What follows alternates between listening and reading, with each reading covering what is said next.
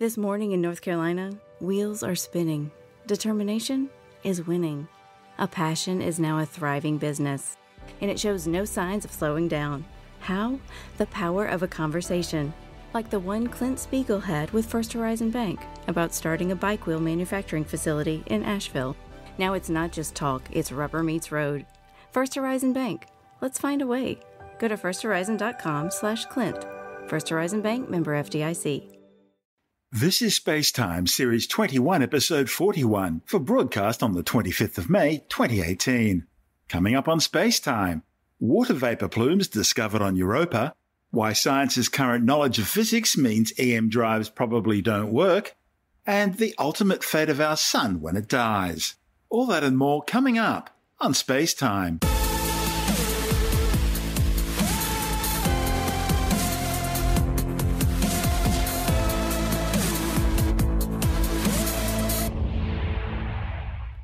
What appear to be plumes of water vapor have been discovered erupting into space from below the frozen surface of Jupiter's ice moon Europa. The findings, reported in the journal Nature Astronomy, provide tantalizing new insights into whether the Jovian moon could support life. The discovery is based on a re-examination of data originally captured by NASA's Galileo spacecraft during its decade-long mission to Jupiter in the 1990s.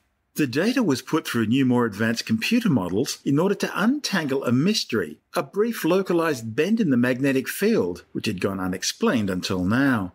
Previous ultraviolet images taken by NASA's Hubble Space Telescope in 2012 suggested the possible presence of water vapor geysers, but this new analysis used data collected much closer to the source and is considered strong corroborating support for the plumes. The study's lead author, Zhangji Zhai from the University of Michigan in Ann Arbor, says the data were there but needed sophisticated new modeling to make sense of the observations. At the time of the 1997 flyby, about 200 kilometers above Europa's surface, the Galileo team didn't suspect the spacecraft could be grazing a water plume erupting from deep beneath the frozen crust. But when they examined the information gathered during that flyby 21 years ago, sure enough, high-resolution magnetometer data showed something strange. The authors drew on what scientists had already learned from exploring water plumes erupting from the South Pole tiger stripes of Saturn's ice moon Enceladus. Material in those plumes became ionized, causing a characteristic blip in the magnetic field. And the same sort of blip was present in the earlier Europa data, but had never been explained until now. Galileo carried a powerful plasma wave spectrometer to measure plasma waves caused by charged particles and gases around Europa's atmosphere. Zhai's team pulled that data as well, and it also appears to match the theory of a plume. But the numbers alone weren't able to paint the whole picture.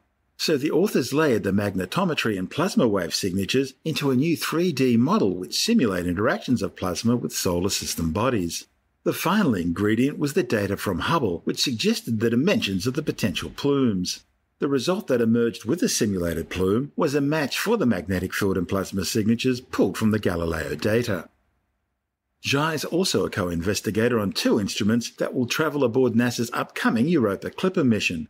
Slated to launch in June 2022, Europa Clipper will explore the ice moon's potential habitability. From its orbit of Jupiter, Europa Clipper will sail through the moon in rapid, low-altitude flybys.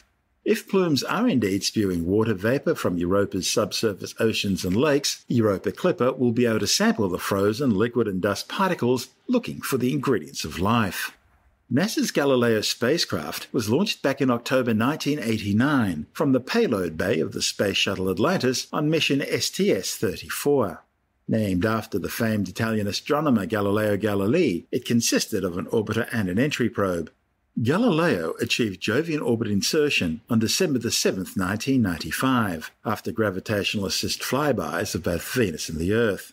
As well as launching an entry probe down deep into the Jovian cloud tops, directly measuring the planet's atmosphere, Galileo was also the first spacecraft to undertake a close flyby of an asteroid passing close to 951 Gaspra. It also discovered the first moon orbiting an asteroid when it spotted Dactyl orbiting the asteroid 243 Ida. And Galileo also had a front row seat for the historic impact of the comet Shoemaker-Levy 9 into Jupiter in 1994, witnessing the giant Earth-sized scars caused by the massive collision. The data Galileo collected supported the theory of a liquid ocean containing more water than all the Earth's oceans under the icy surface of Europa. And there were also indications of similar liquid saltwater layers under the surfaces of both Ganymede and Callisto. The spacecraft also discovered that Ganymede possesses a magnetic field, and it found evidence for tenuous atmospheres known as exospheres around Europa, Ganymede and Callisto. On September the 21st, 2003, after 14 years in space and 8 years exploring the Jovian system and its 4 Galilean moons, Io, Europa, Ganymede and Callisto, Galileo's mission was formally terminated by sending the probe on a suicidal death plunge into Jupiter's atmosphere at over 48 kilometers per second, thereby eliminating the possibility of contaminating the local moons with Earth bacteria. You're listening to SpaceTime. I'm Stuart Gary.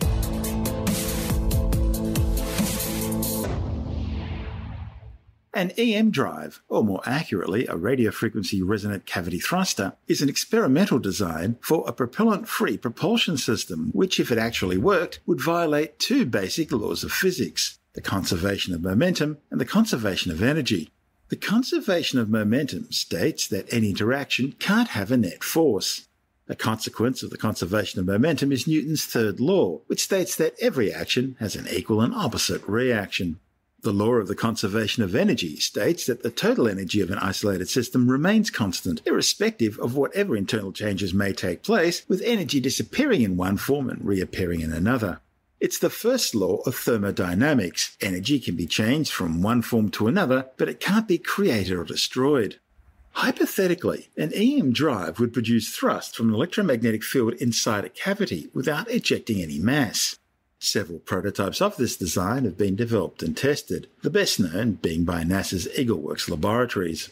And while some scientists have claimed to achieve a small amount of thrust from their prototypes, these achievements have never been replicated through the usual peer review processes, and that's raised concerns that these apparent observations may really be simply due to noise or some measurement errors. Hypothetically, an EM drive would work on the same principle as conventional plasma thrusters or ion drives.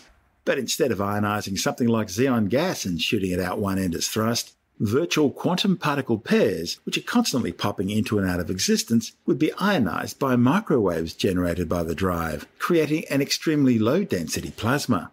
Of course, the first problem is that virtual particles don't behave like plasma. And the second is that if they did, it still wouldn't be the same as the Casimir effect, as they still wouldn't have anything to push against, so couldn't be used for propulsion. Now, it's been suggested that time-varying electromagnetic energy densities could produce a local gradient in the gravitational potential, creating a sort of warp field in space-time. The problem there is warp fields have never been observed except in the Star Trek universe. However, they could potentially be tested using interferometry. In 2013, scientists used a warp field interferometer to try and detect warp fields over short distances in a symmetric resonant cavity. And that test apparently observed small anomalous effects. However, once again, the results were never replicated, and so it could simply have been interference from the heating of the surrounding air. To find out more about EM drives, Andrew Dunkley is speaking with Dr. Fred Watson from the Australian Astronomical Observatory. Is there any work developing this kind of technology? There is work going on it, absolutely. If the drive that we're talking about is something that's sometimes called a radio frequency resonant cavity thruster, then there is work going on it. But it is so controversial that, as far as I know, no big-time players in this game are investing in it. But you can bet your life that DARPA will be looking at it. And DARPA is the Defense Agency's research wing in the United States. They do all kinds of really interesting research, which we sometimes hear about and sometimes don't.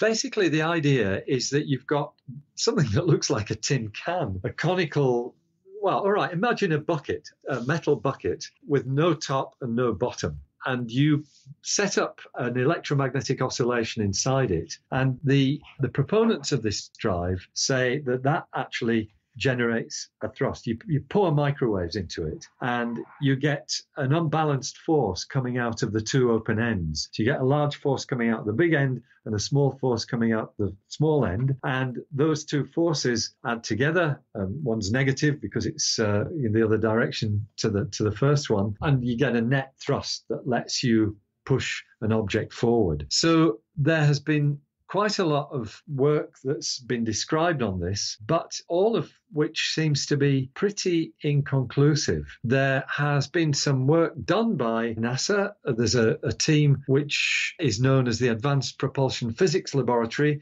sometimes called EagleWorks, which doesn't really make an acronym, but never mind, which is the idea is that they look after exotic concepts for propelling spacecraft. And they've tested all kinds of things that you might describe as fringe proposals, and I think this is one of them. Mm-hmm. I don't know to what extent their work has been successful. They have published papers, but given that nobody has yet leapt on this and said this is the way of the future, I suspect that there are still doubts about whether it actually works. Part of the reason is it's very difficult to test. You've got to test it under experimental conditions, which means probably in weightlessness and in a vacuum. So it does mean you need to take one of these things up in space and actually try it out. I think there are plans for the Chinese government to test one of these things on its space station. But I think if you took a gang of 100 scientists and said, okay, who backs the EM drive, it would not be that many. And more scientists would be looking at the ion propulsion drive, which is another,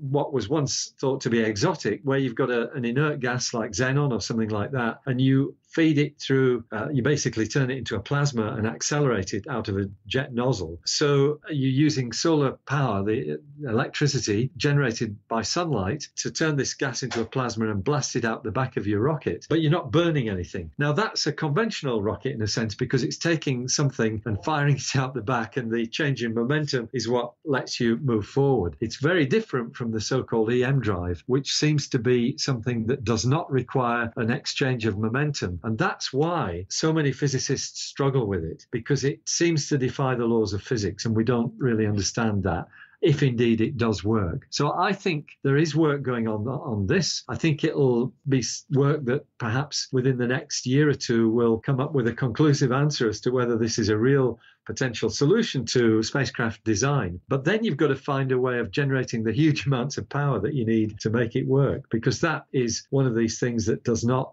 come for free. You've got to get power into it. And then you've got to control it. And if it's capable of the sorts of things that we're hearing about, then control is another factor that needs to be solved. And it also prompts a question in my mind, something we've talked about before, but not for a long time, of the same ilk as the scramjet. That's got a bit quiet, hasn't it? The supersonic combustion ramjet, as it's called, scramjet. Look, there is work going on. I know that University of Queensland is still very active in this field, and I think there are, aerodynamicists at the University of Sydney who are also working on it. So once again, it's something that's work in progress. Clearly, rocket motors turn out in the end to be rocket science. It's pretty hard to do it right and to get things that will work, especially these exotic, what you might call fringe designs, like the EM drive. That's Dr. Fred Watson from the Australian Astronomical Observatory speaking with Andrew Dunkley on our sister program, Space Nuts. And this is SpaceTime. I'm Stuart Gary.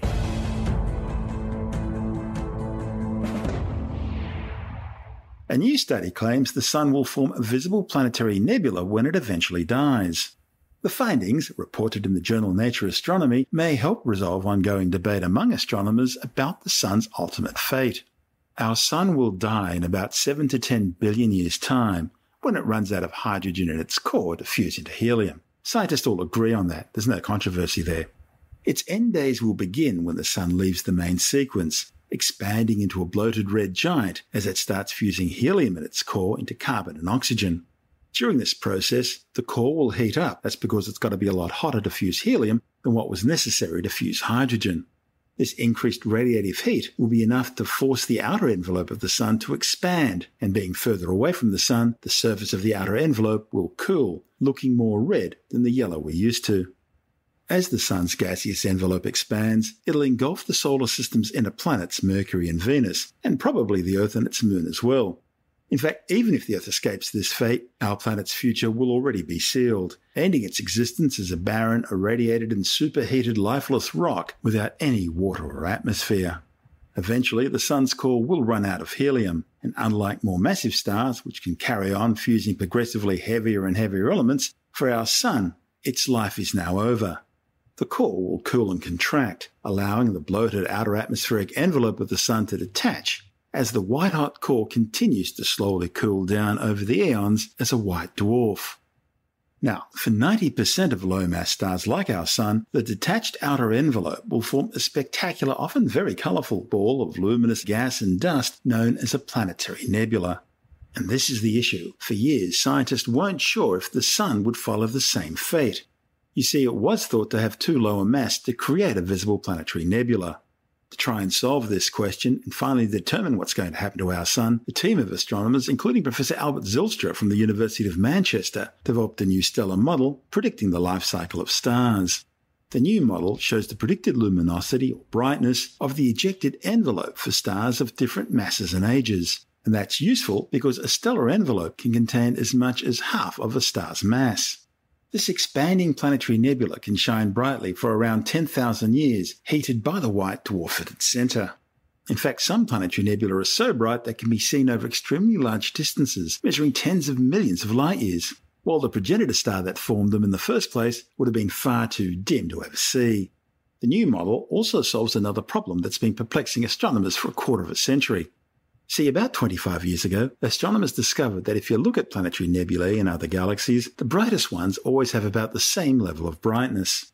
It was then realized that it was possible to see how far away a galaxy is simply by observing the apparent brightness of its brightest planetary nebula. Now, in theory, this should work for any type of galaxy. But whilst the data suggested this was correct, the scientific models claimed otherwise. That's because old low-mass stars should make much fainter planetary nebulae than younger, more massive ones.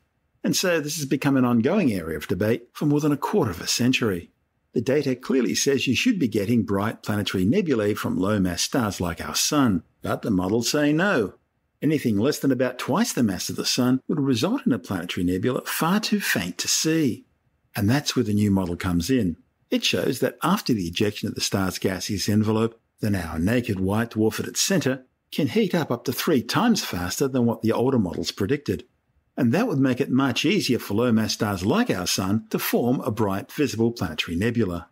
In fact, the team found that under the new model, the Sun is almost exactly the lowest massive star that still produces a visible, though faint, planetary nebula. And of course that means stars even just a few percent smaller don't. Zylstra says stars with masses less than 1.1 times that of the Sun produce fainter nebulae, while stars with more than 3 solar masses should produce brighter planetary nebulae. But for the rest, the predicted brightness is very close to what's been observed. I'm Stuart Gary. You're listening to SpaceTime.